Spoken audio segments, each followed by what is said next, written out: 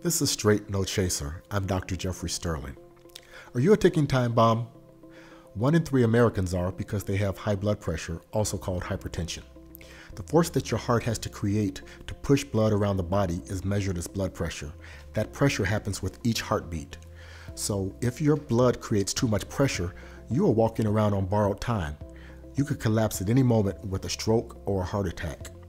The size and elasticity of the artery walls also affect blood pressure. Each time the heart beats, the contracting and relaxing creates pressure inside the arteries.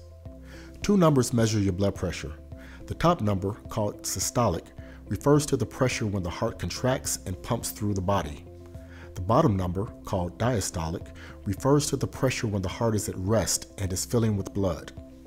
High blood pressure is when the 2 numbers are 140/90 or higher. The only way you know this is to get your blood pressure checked. Because hypertension often exists with no symptoms, we call it the silent killer.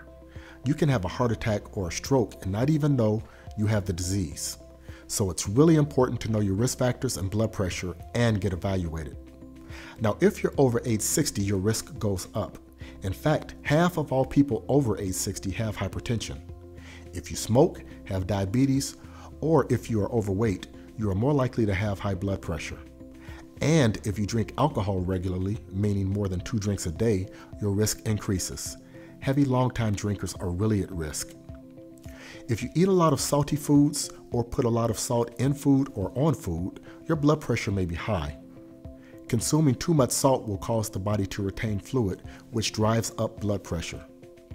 Getting too little potassium, a mineral that helps balance the amount of salt in your body, adds to the risk. So one natural way to help lower blood pressure is to eat foods high in potassium, such as bananas. And finally, if people in your family tend to have high blood pressure, your chances are good that you may have it too. There's always a possibility of a genetic connection as well as bad dietary habits a household may share. When was the last time you had your blood pressure checked? If it's been more than 3 months, that's too long. And if you have been diagnosed, you need to get it checked at least every month. For more information on hypertension, visit my website, jeffreysterlingmd.com. This has been Straight No Chaser.